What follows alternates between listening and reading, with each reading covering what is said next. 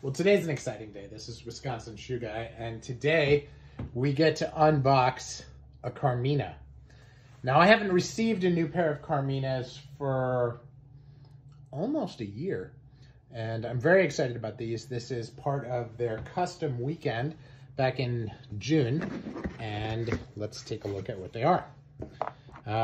They provided me a key fob because of a delay in the manufacturing. That's pretty cool.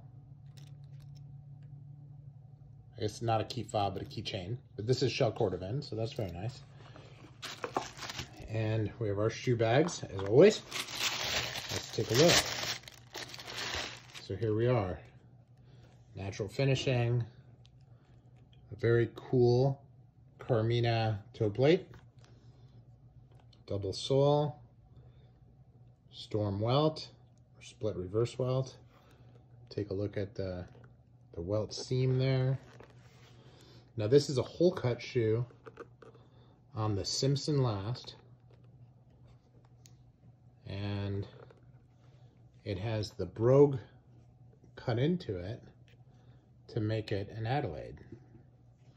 So I'm going to take this here and I'm going to compare this with my other Simpson shoe. It's very interesting. Let's see how that's the same. You can see how doing it on the storm welt actually has the front of the shoe out a little bit further. A little bit more of a toe iron on this than on the other one, which is interesting because it makes it a little bit more casual, a little bit less sleek, but I still think that this is plenty dressy. I mean, it is a hole cut. It's plenty dressy to wear with a suit. And it is an Adelaide Oxford, which is my favorite style of Oxford. So very excited about this. And this is I just smelled that. This is a JF&J Baker Russian calf, and look at that. So a lot of opportunity here. Just a great looking shoe. And see how this looks. I'm real excited about this.